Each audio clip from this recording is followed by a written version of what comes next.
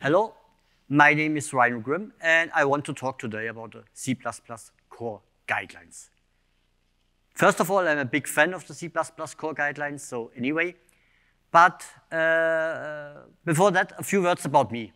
I'm a software developer since 1999, since the last millennium.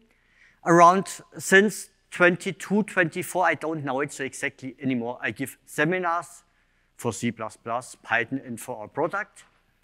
Since 2016, I'm an independent C++ and Python trainer.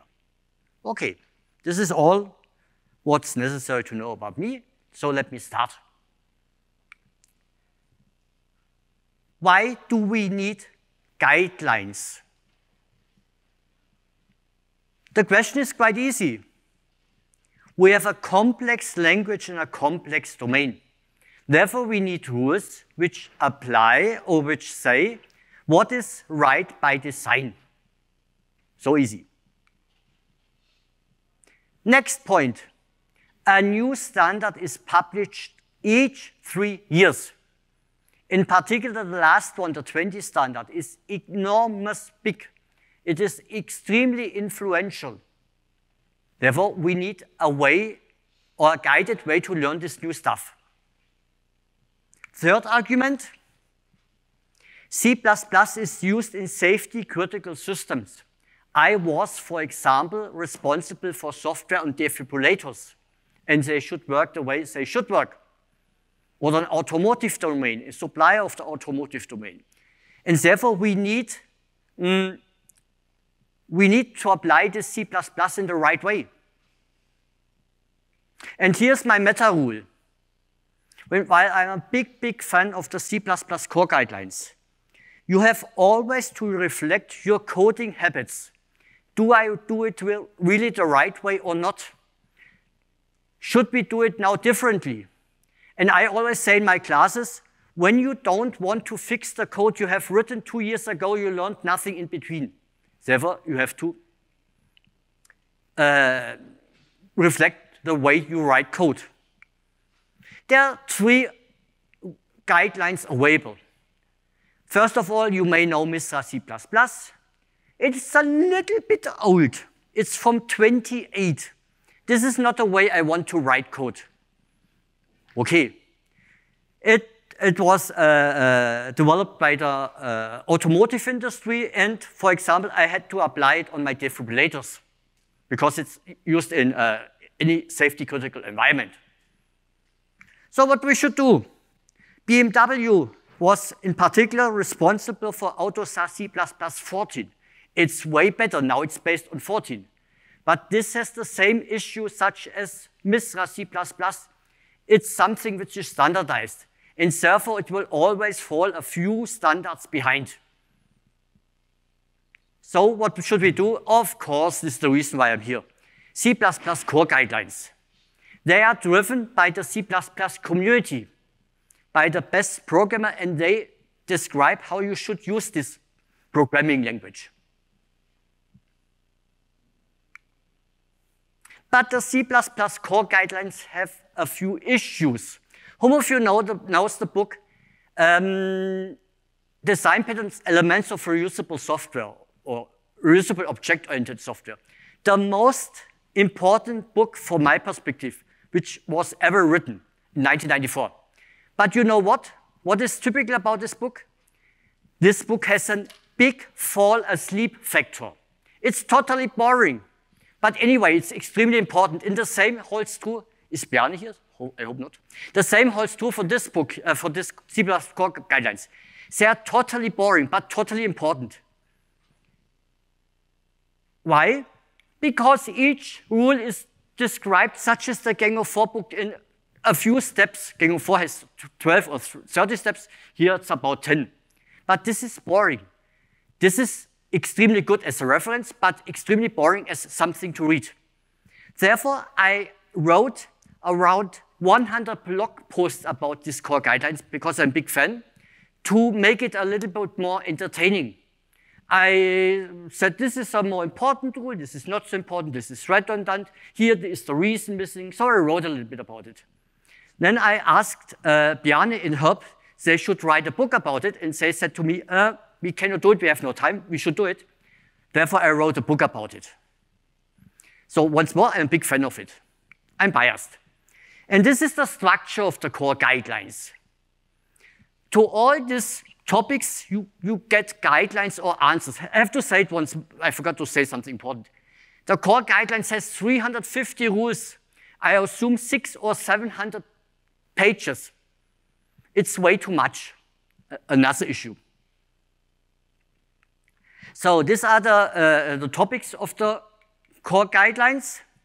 And now what I want to do with you, I cannot be exhaustive, go through each of this topic and describe what is in there from an abstract perspective. So therefore, I will not refer to one guideline or something like that or quote something, only to give you an idea what you learn when you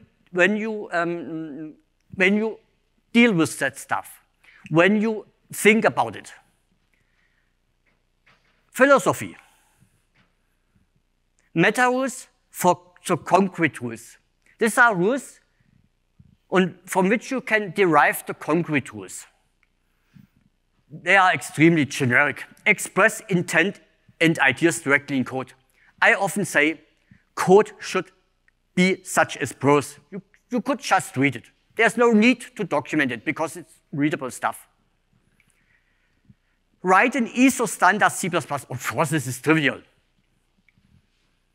A program should be statically type safe, of course, within a statically typed language.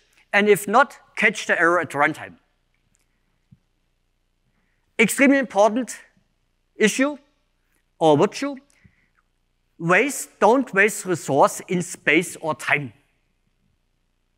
And when you have something ugly, which is fine, put a stable interface around it, therefore that no user can see the error message with R from deep, deep below.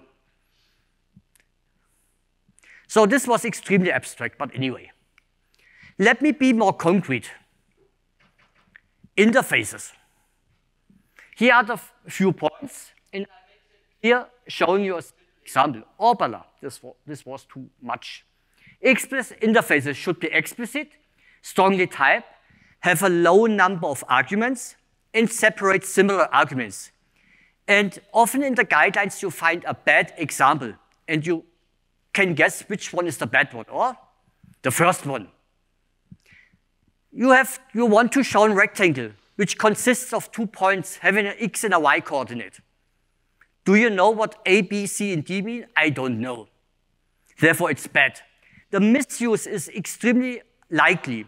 Second, this is not a strong type, this is just a double. You couldn't put anything inside. Therefore, you should use a strong type such as a point, which you see in the second line, or the second signature.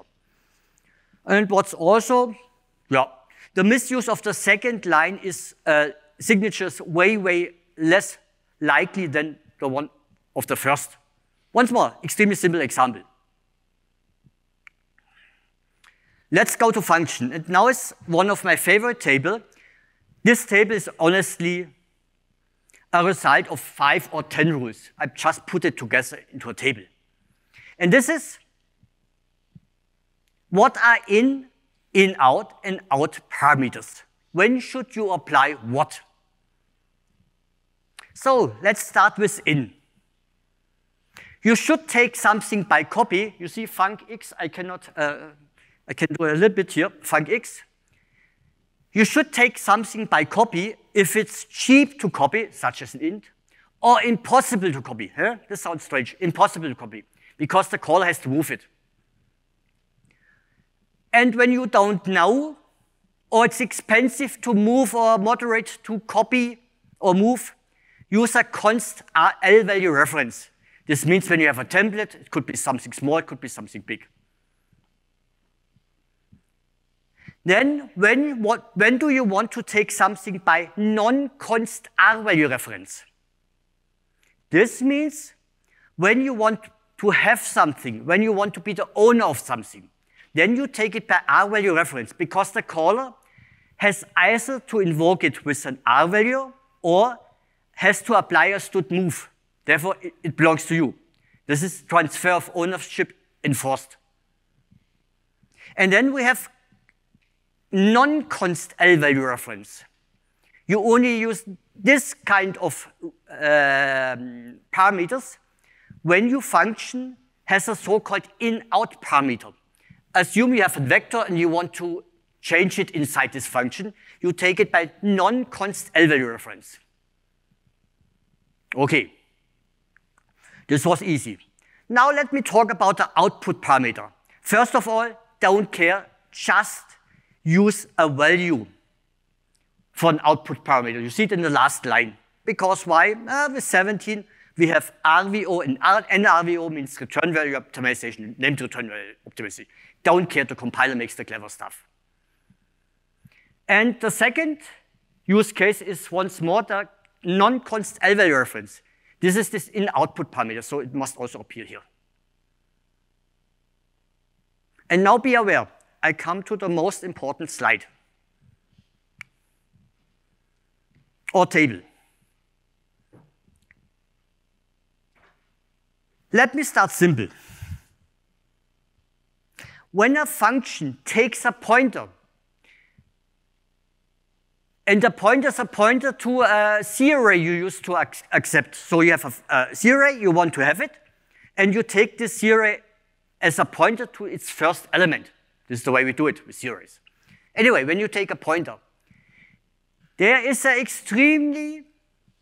this is broken by design. Taking something by pointer is broken by design. Why? When a function takes something by pointer, does the function now is the owner of this something, or is it just borrowed?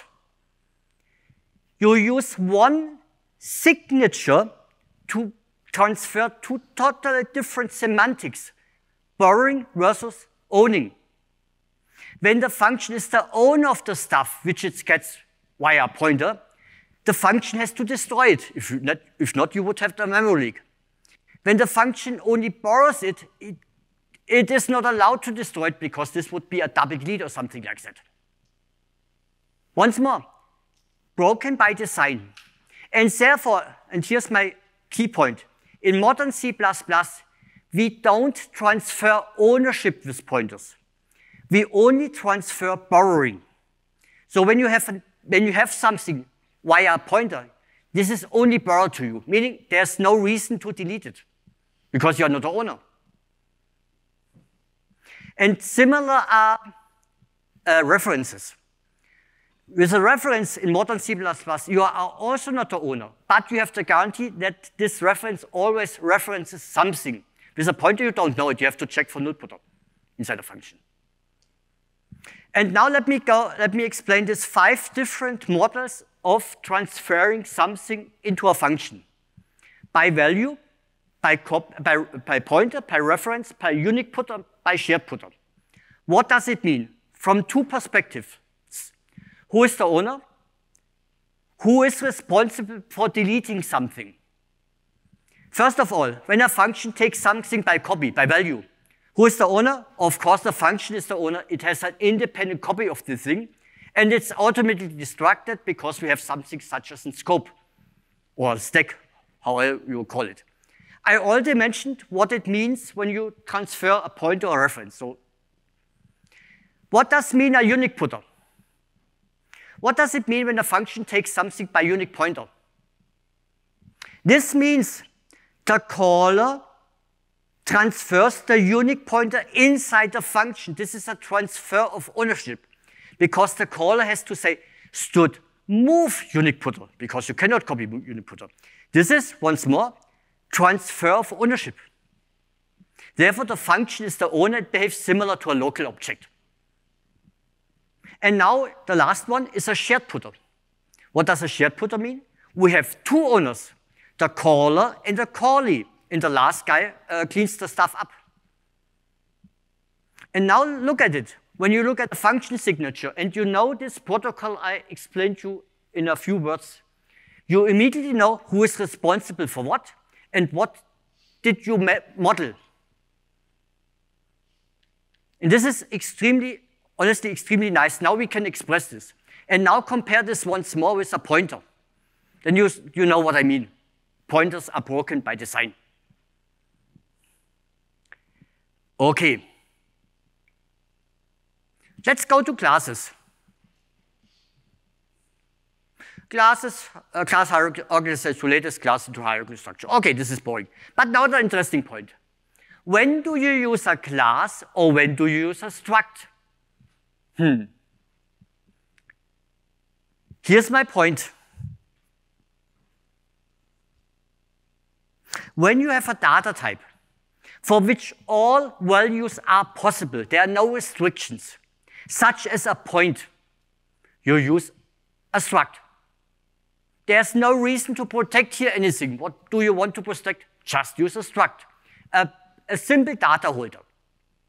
But when your class type, by the way, class type is something which reflects a class, a struct in a union. When you have a class type, and this class type has an invariant, values which must always be true or values which are not possible, anyway, how you see it.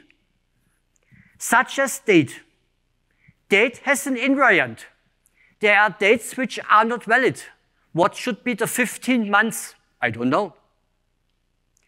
Now you establish this invariant into the constructor, you make the state private, and you protect the state via member functions.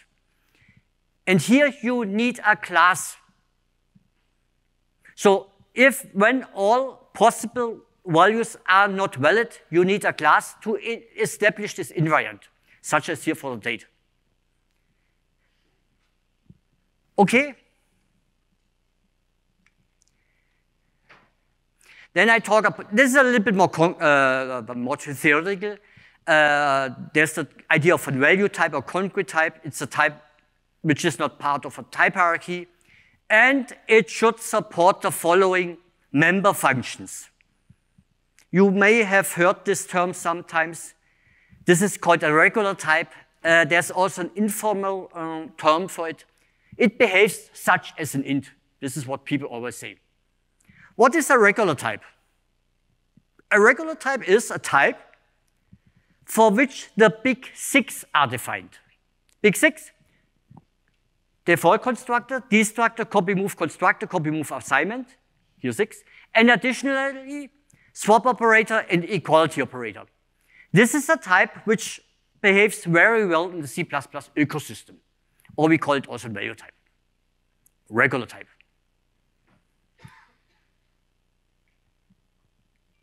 The big six. I will not go into this direction too far, because I would have to explain move semantics, which is something I could not do in a few minutes. But anyway, I will give you a few ideas. As I mentioned, the details are in the core guidelines or in my books or in other books. The big six. The compiler can generate them for you when your data type is simple enough. When your data type has only built-in data types or containers of the standard template library or data types which have the big six, the compiler can auto-generate them for you. And the same must hold for the base classes of this data type. And here's my important rule. Try to build types for which the compiler automatically generates the big six. If not, you will open a dependency hell, in which I will not go now, but believe me, a dependency hell. I always say in my classes, the less you program, the better. And this is in particular true here. Or the better your programs become, to put it differently. So the compiler can, you can request special member function with default. You can delete them with delete. Sometimes a type should not be copyable, such as when you would design money. And there's the rule of 0 or rule of 6. Let me quote it here, but I have a little bit of different opinion. You should define all of them or none of them. Your goal is to define none of them. Let the compiler do the complicated stuff. I would say it a little bit differently. When you think about one of them, you have to think about all of the 6. Anyway. Because, and next point is, you have to define them consistently. You have to believe me now, and then you can read it up. Don't maybe implement a move constructor and say to the move assignment operator equal default. You cannot assume that the compiler will generate a move assignment operator with the same semantics such as the move constructor. This is terrible. All of them or none of them. And as I mentioned here, there are terrible dependencies. I only will show you one between the big six. When you define copy semantic, the compiler will not define move semantic. When you define move constructor, the compiler will not define copy semantic, and so on and so on. This is terrible. I don't want to open this thing here. Only to give you an idea. Constructor. In C++11, we have an extremely nice feature. You can and should define each member direct in the class. You see, this int width equals 640. And here's how you should look at it. You define the default behavior for an instance of a class inside a class, and you provide explicit constructor to modify this default behavior. And when you apply this simple rule, you will get less constructor and more easily to maintain constructors because they would have less number of arguments. Once more, you encode the default behavior inside the class, and you want to have something special, such as a widget with a special width. You have to provide an explicit constructor. And therefore, you follow this extremely important rule. Try, don't repeat yourself, because you define all in one place, in one spot inside the class. Oh, I said this is the most important slide. I'm not so sure if this was right. There's one thing which is extremely dangerous. And this is what you should apply. Always, I'm not sure if I should say always, but I say it. Always make constructor taking one argument or conversion operators explicit. I only show you one example when you do it wrong. Have a look. I have my class. I have two ways to convert. I can convert to my class, and I can convert my class to class B. For this direction, I need a so-called conversion constructor. A constructor taking an A and returning a my class. This is called a conversion constructor. For the other direction, I need a conversion operator, meaning I need a B, but I'm a my class. And therefore, when I define it, I can be converted to a B. And both of them, such as here, should be explicit. Let me show you only one example. When we have enough time, but I assume we will not have it. Let me only oh no.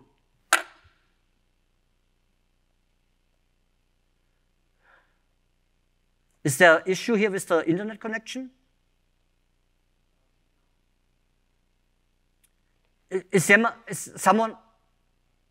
Can someone help me? I'm not sure if it's working, but we see. If not, I have to think about it, how I can improvise. Sorry. It's really bad that I really tried it out before and it worked. I'm happy because this is really an issue. First of all, you know, with what we started, by the way, it's intentional that I maybe could not present all I wanted to present, so it's not so bad. Here's what I have. I have a class, my house.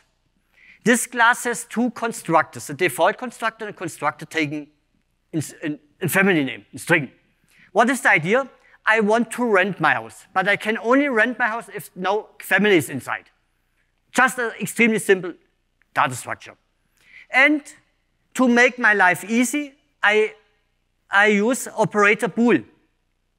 This means now I can use instance of my house in logical context, such as an if construct or something like that. This is my idea. Oh, why can you just see? Wait a second. Thanks a lot for your remark. I'm not sure why does this not work. Now I'm fighting with Windows. Let me make this smaller. Now it's in the foreground. By me, not for me.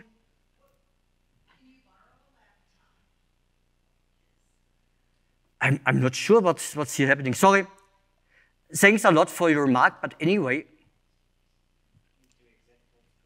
How can I achieve it? Who is? The presentation will not. I don't know. Oh, Windows is making me, it's annoying me. There's a second screen. I was not aware of that. Sorry. By the way, I'm a Linux guy. Okay. You see this example, but I cannot see it. So let me show you. Is it big enough? No, wait a second. So I have my house.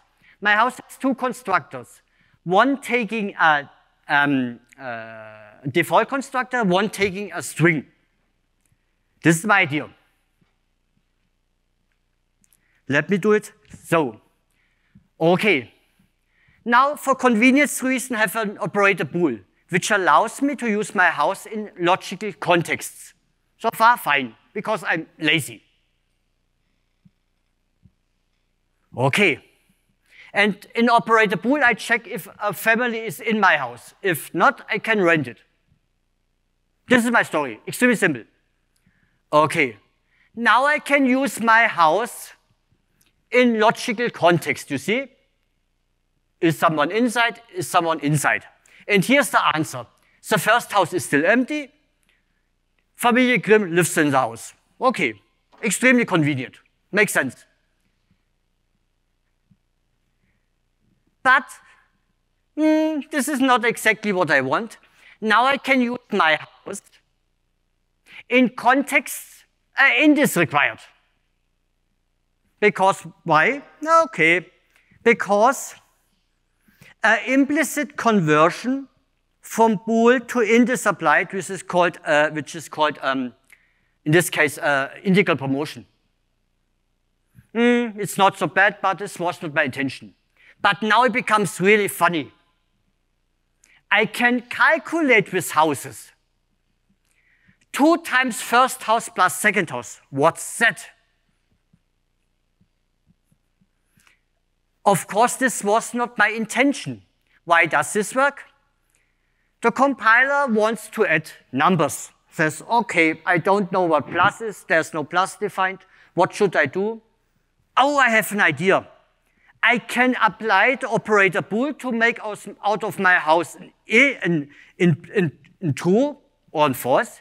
And then integral promotion kicks in and makes a 1 or 0 out of it.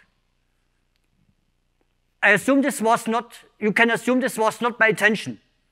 And to fix it, sorry, this is extremely difficult. To fix it, oh, I cannot do it. I have to write here. This is too small for me. Oh, this is terrible. I have to write here. Oh, now I can do it.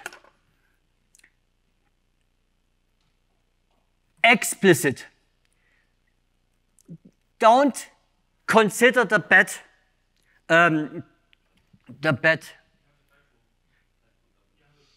Oh, this is terrible because I can even see it.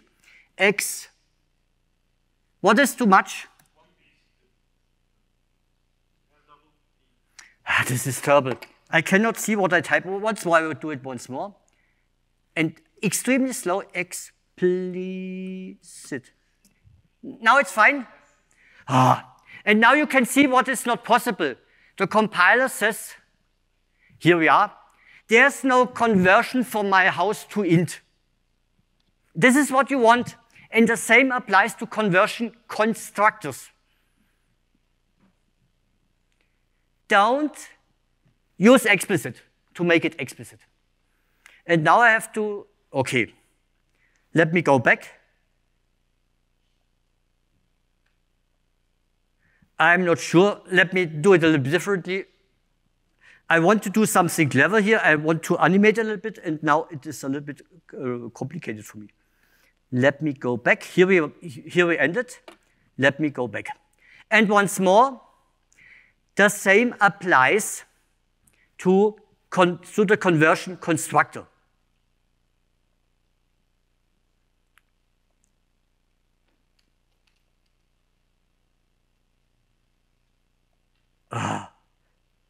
Why does it not start? Sorry. What can you see? You can see this falling. Now I make it differently. Here we are. No?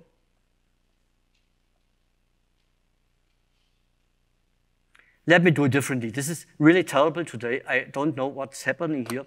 Someone don't like me. Let me reopen it once more.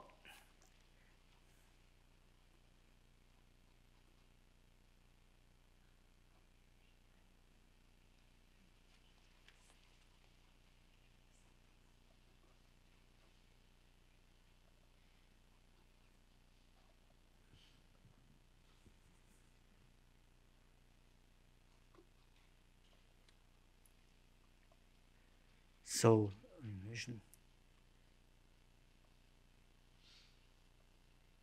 now, few seconds, then it should start once more.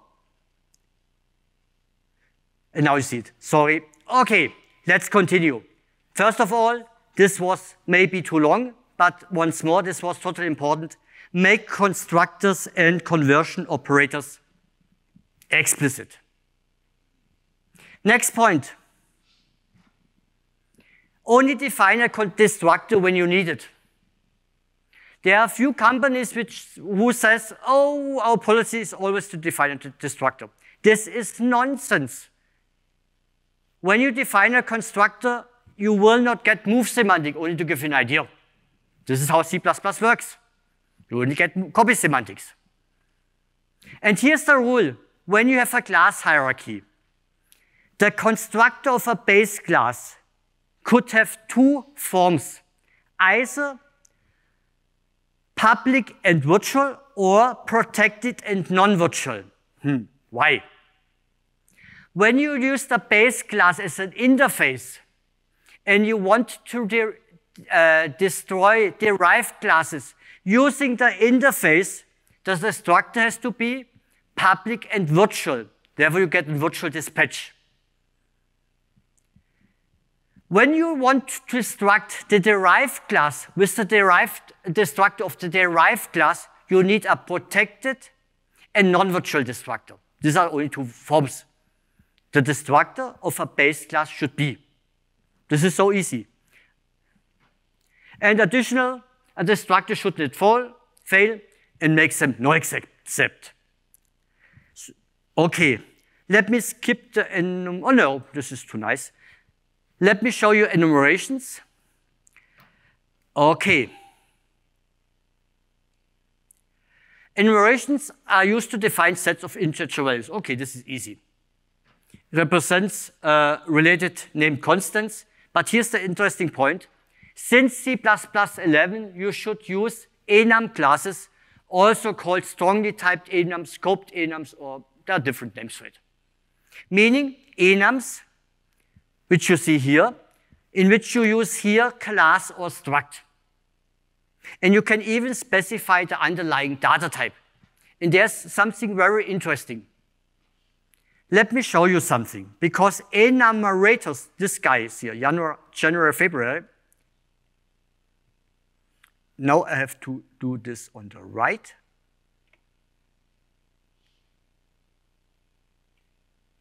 Here we are.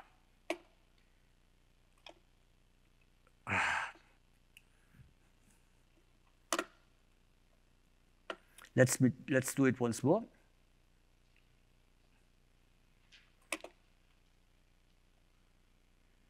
It will not go on the right. Now we have it. Okay, here's my enumeration. And you see what? Blue is marked red. What does it mean? I say my enum should only have enumerators which fit inside a jar. And 128 is too big. It's outside, have a look, outside the range of the underlying type jar. And this is nice. And this is maybe the reason why they are called strongly typed enums.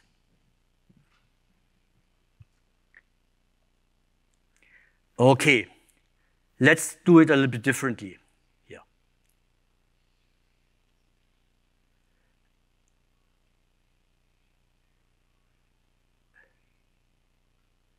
Okay, this is now at least working.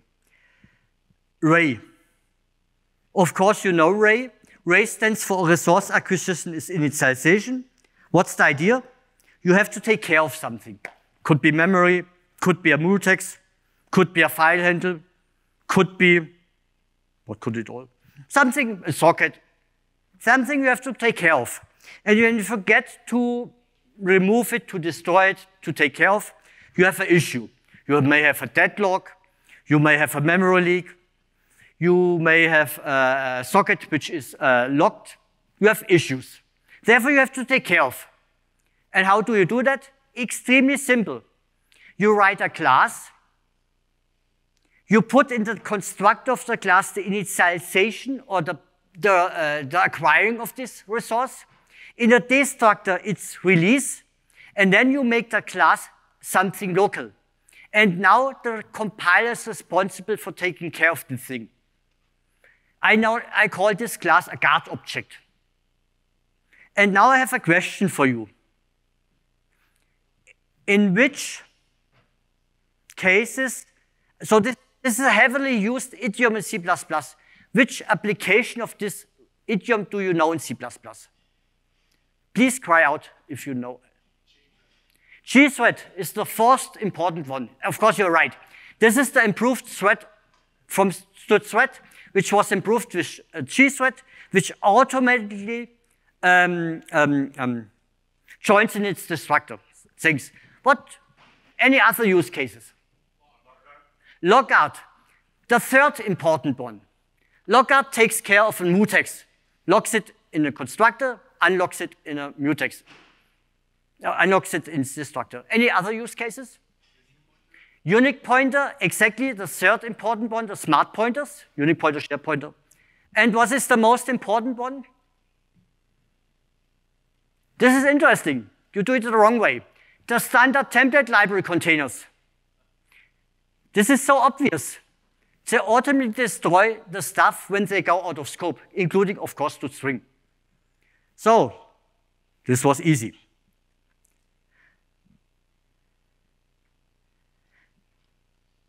This is by far, for me, the most important tool we have for good software, good names. The most important tool. When you don't find good names for your things, for your functions, for your classes, for your objects, for your variables, for you, you don't have to write abstraction in your head. When you don't find a nice name for a function, maybe this function does not 1, but 5 jobs. You call it process data, which is a bad name. This is the most important aspect. Good names, for me, for good software. They should be self-explanatory. And there's a meta rule here. The shorter the scope, the shorter the name. When you have an E or a J, you know this is an counter. You should not reuse them in nested scopes, of course. And read it and say to me which characters I used. I don't know it, honestly. Don't use similar looking characters. Yeah. This is also a rule which is extremely interesting. Never mix signed and unsigned arithmetic. Do you know why?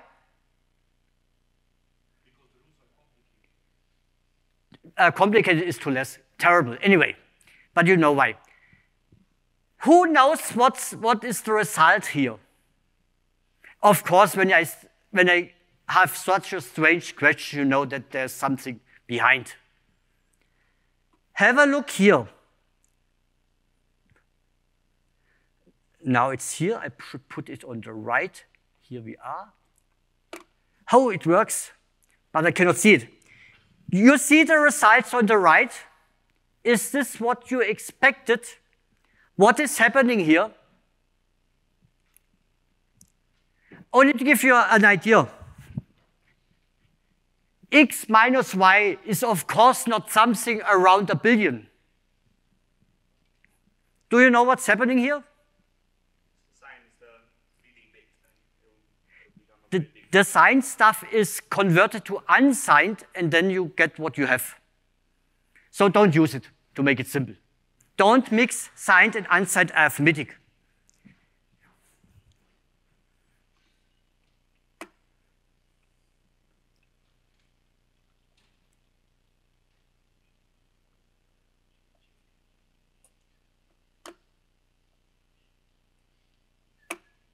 This is terribly complicated. Ah, no, it works. Yep. Let me put this here. I have more place for my mouse. Okay, let's continue. I'm a little bit in the past, but anyway. Good names. Okay, this is nice. First of all, this is a famous quote. Premature optimization is the root of all evil. You, of course, should know David Knuth. Let me give you a few advices. Once more, these are my advices, but they're based on the core guidelines. When you optimize something, don't optimize without measurement. First point. Measure with real-world data. When you have a performance issue, you should measure with the data which are used, not some play data you have. And next, which I think is extremely important, versionize your performance tests. Why? When you change anything in your environment, new compiler flex, new hardware, new C++ standard, new, you have to apply your test once more because they are not valid anymore. Therefore, they should be available. And second, you know what I hate? I often had a discussion. We made performance tests. We made a specific decision. 2 years later, a new developer came in, and they wanted to question our decision. But when you have versionized that stuff, this makes it quite easy. We have so often used different communication frameworks because this one is now faster. This was terrible. First point. Second point, importance of measuring. Which part of the program is the bottleneck? Without test, you don't know. Second, this is really ridiculous, but I often had this discussion. I give Python seminars. Someone comes to me and says, Python is way too slow for our use case. I say, I don't care. Python is fast enough for a GUI. You cannot move the mouse so fast that Python would be too slow for you. Therefore, here it's fine. So it's good enough. And the third point, which is often missed when you measure performance, is how fast could your program potentially be? Because you should know when you are done optimizing. You should have a mental model. It could be so fast or not, because you want to know when you are done. When you have concurrency and you do stuff 4 times, it could not be faster than 4 times faster. This sounds ridiculous, but believe me. Here are a few general rules, extremely general rules. If possible, implement all with move semantics, such as, for example, the algorithms of the standard template library. They are of move semantics based. Why? First of all, if possible, you can move, which is faster. Second, you can deal with move-only types. Third, when the type is not movable, it can even be copied. And fourth, you get rid of exceptions, because with moving, nothing essentially could happen. So implement your stuff with move semantics. It could be faster, but at least not slower. Second tip, use context space if possible. Now it could run at compile time or runtime. You can use this function in both domains. And third, rely on the optimizer. Write local code. When you have a std sort and you want to sort it applying a special predicate, I want to sort the strings based on their length, for example. Use a lambda, but not a function or a function object. Why? Because a lambda is exactly used in place, and the compiler optimizer can do the best job when it has the most information available. It just enables something. Local code. Second, write simple code. And third, give the compiler hints such as no except, file, and so on. A no except may be the reason why move semantic is applied or not. Concurrency. Threads. You already mentioned it, prefer gthread instead of thread, because gthread automatically joins. Don't detach a thread. You can join a thread or detach. I will show you an example to see what I mean. Because when you detach a thread, it's not totally right when you let run this thread in the background so that the created thread can outlive its creator. This means detach. When you detach a thread, you have to be careful that the child thread has the data it needs.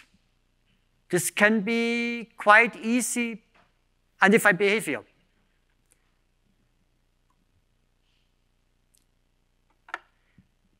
A thread should process its data. Or let me put it differently. The data should be local. By the way, there are two meta rules to threading. Be as constant and be as local as possible. And here, this is one rule of it. And finally, this is, by the way, a nice example for shared pointers. This is, by the way, my favorite example for the use of shared putter. Assume you have 10 threads. All use one variable, which is constant. All of them use them. When can you delete this variable? When do you know the last thread is done with its job? You don't know it, because this is exactly what you don't know when you do threading. What do? You put this shared thing into a shared variable. Therefore, when the counter becomes 0, it's automatically destroyed and cleaned up. This is an extremely nice use case for a shared pointer. And now, let me show you an example. And now I have to type something, which makes a lot of fun. No, wrong. Let me put it here. Here we are.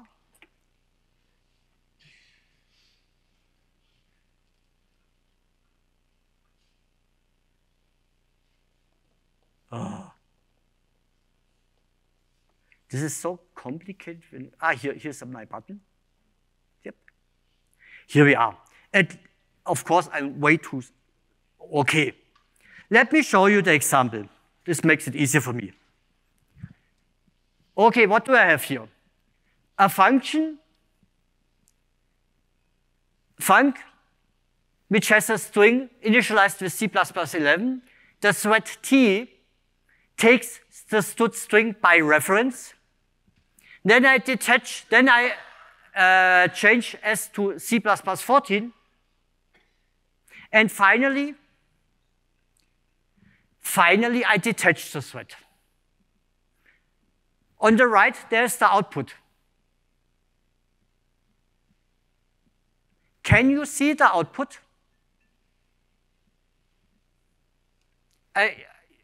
You see, let me put it differently. Do you see an issue with this program?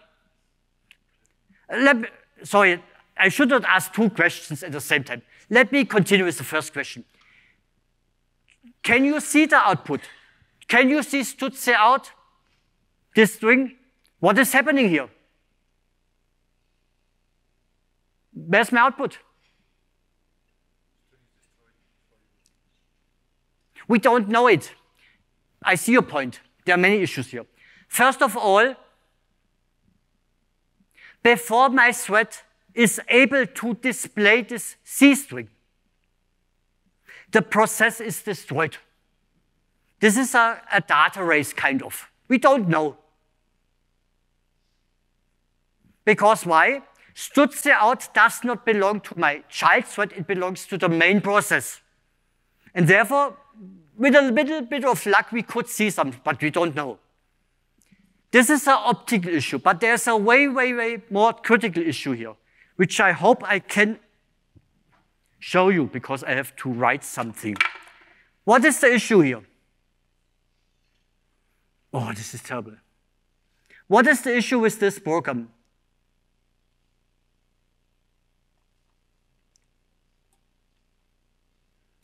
This program has a data race. Why? Oh no, I have to write something totally complicated. Minus F sanitize thread. I hope I did it right. Yeah, I did it right. You know, I don't need classes, I can do it only in my head. Okay, warning thread sanitizer data race. Who sees this data race?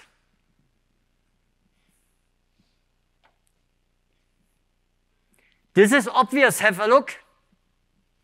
In the thread, S is displayed. And afterwards, I change it to C++14. This is a read-write at the same time. It's a data race. And to detect this, you need tools. And what I used here was this fsanitize, the sanitizer. When you do threading, use each tool you could get to verify your code. And one extremely good tool is the sanitizer, and in this case, the flavor thread. And let me go back.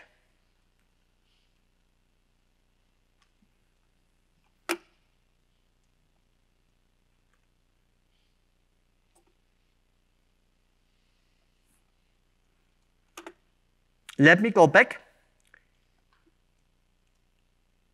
Here we are. But I see something different anyway. I look in this direction. Yeah, you see. Use any tool you can get when you validate your threading code. One tool I showed you is the sanitizer. Here you see the right, the correct command line. I intentionally forgot -G because it was so complicated to write. And this tool is integrated in GCC since 4.8, in Clang since 3.2. You just have it. Or when you play with atomic stuff, use CppMM, but this is different, yeah. Any question so far?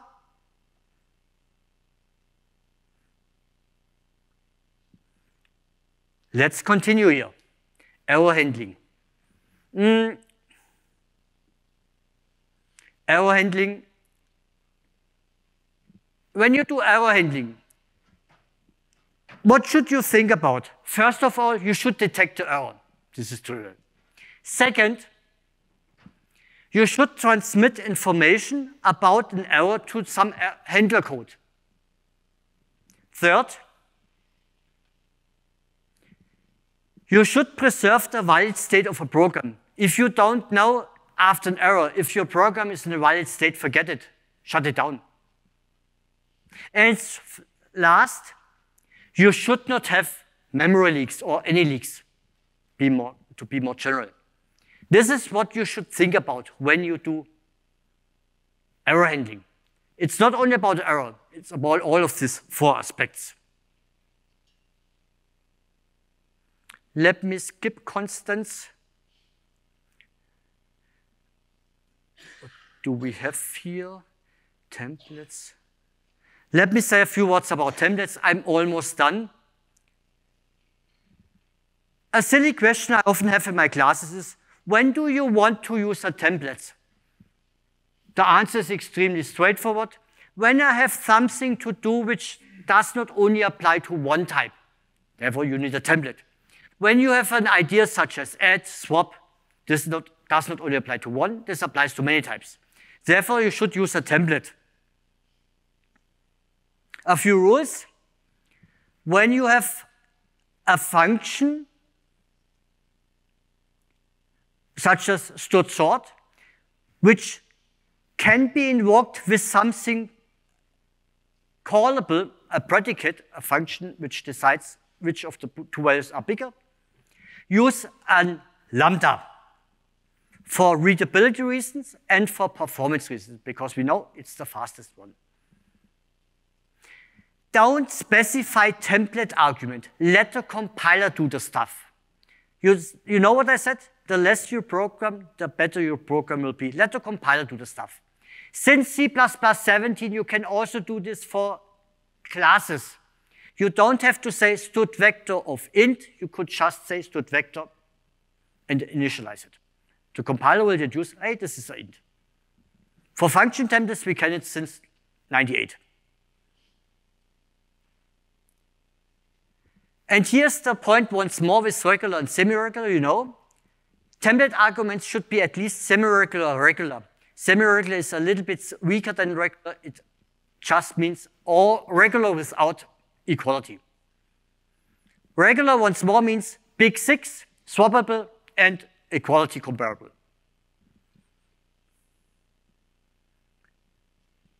Okay.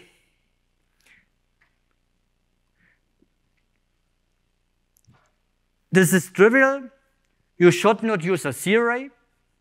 And the rule is extremely simple. Your best friends are array, stud array, and stud vector. You should use an array if you know its size at compile time and it's small. And you should use a vector when you don't know the size at compile time, or, here's the or it's big. Because our array cannot be so big, because it's on the stack. Stack is only 1 to 2 megabytes. Why do you want to use this stuff? Of course, we know it. The main point is always it has an ideal memory layout, meaning vector and strings are optimized for reading. Sorry, string also, but also vector, array, and string. But here I only talk about vector and array. And finally, this is your first choice.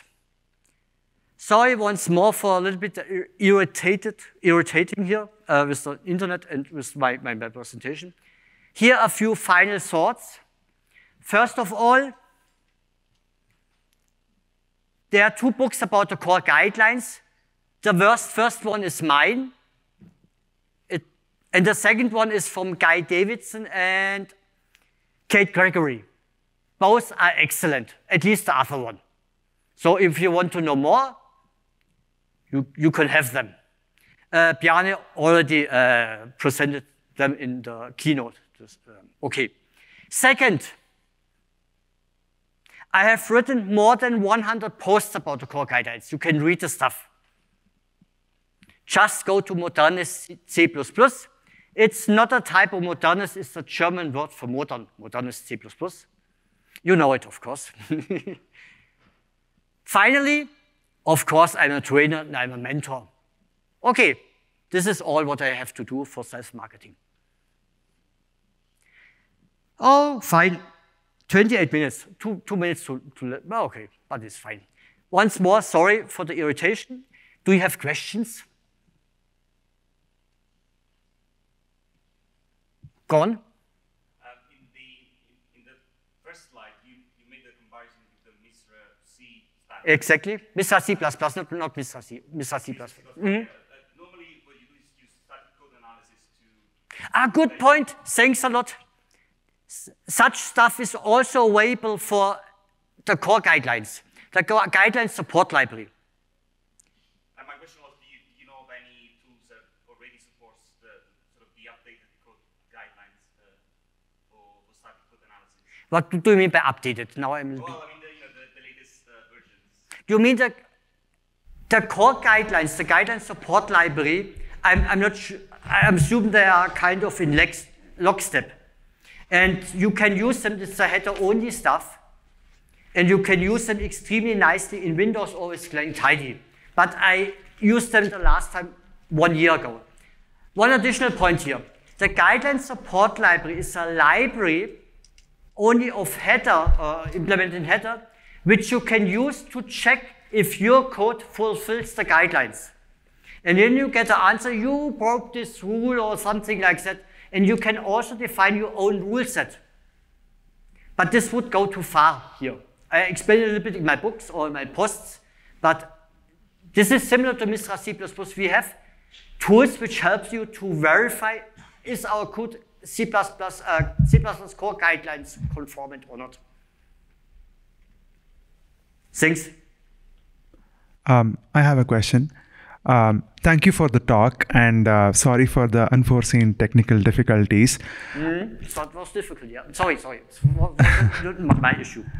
Yeah. My question is regarding the C++20's spaceship operator, and we can set the spaceship operator to equal to default, and compiler will automatically generate all the 6 operators for us. Exactly. So what do you have any thoughts about? Honestly, I had this discussion with Bjarne. I said to Bjarne, it makes no sense when I write now a book about best practice in C++20 before C++20. You can only write about best practices when the practices are established. Right. When I update the boot, I will say something about it, but I can say it now, just use it. I just default the spaceship operator, and if you only want equal and non-equal, default the equal operator. Both works. Okay. Thank you. But once more, this is when I will update the book, and then I will talk about concepts and all the interesting stuff, modules. But we are not in the state now of saying we know the best practices about C++20. It's too early. Okay, thanks.